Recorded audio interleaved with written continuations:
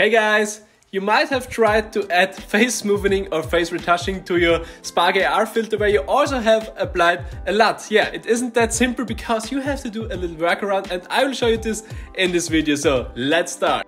So I just set up a basic FastColorLUT project here in the Spark AR studio. If you don't know how to do this, I will link a video on this in the video description. Now, to add a face retouching to your LUT in the Spark AR studio, it is not that simple because you have to do a little workaround. So for this, we have to create at first the retouching material. Just create a new material, go to the shader type and set it to retouching. After this, create another material. I will call this Face LUT. Here it is important that you set the shader type to the same shader type as you already applied LUT is. So here I have the shader type flat for the LUT material, so I will set the shader type of the Face LUT also to flat. Here the next important thing is to disable the use depth test and the write to depth option here in the advanced render object options. So next step, create a new face mesh and set the material of this face mesh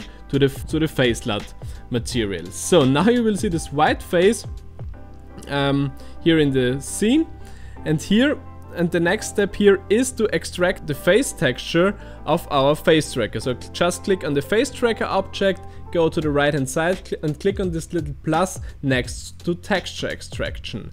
Now you will see the face tracker texture in your textures in the assets panel. Just drag and drop it to your patch editor and then create a new FastColorLUT patch by just drag and dropping the FastColorLUT patch into the patch editor. So now we are almost done.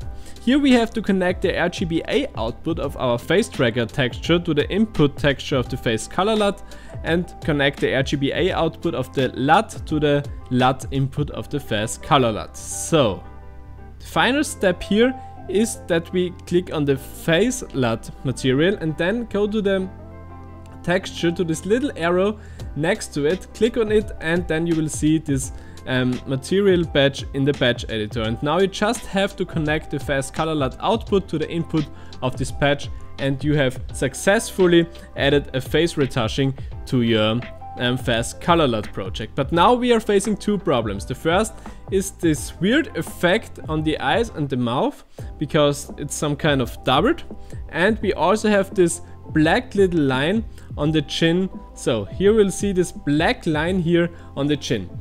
And yeah, we will get rid of both. So to get rid of this effect on the eyes and the mouth, just go to the face mesh object and disable eyes and mouth here. Now you will see that this is gone. And now we will get rid of this little line under the chin. For this I have linked you a file in the video description, just download it, and then after you have downloaded it, just drag and drop this smooth face.png to your project. After the import is done, click on it and enable no compression here. After you have enabled no compression, go to the Face LUT material and here enable alpha, and here go to texture and select the smooth face texture you have just imported, and now the black line is gone. And yeah, now we have successfully added a face smoothing to our LUT project here in Spark AR. If you like this video, give it a thumbs up. If you're new here, it would be nice if you subscribe to this channel, and yeah, see you next time. Bye!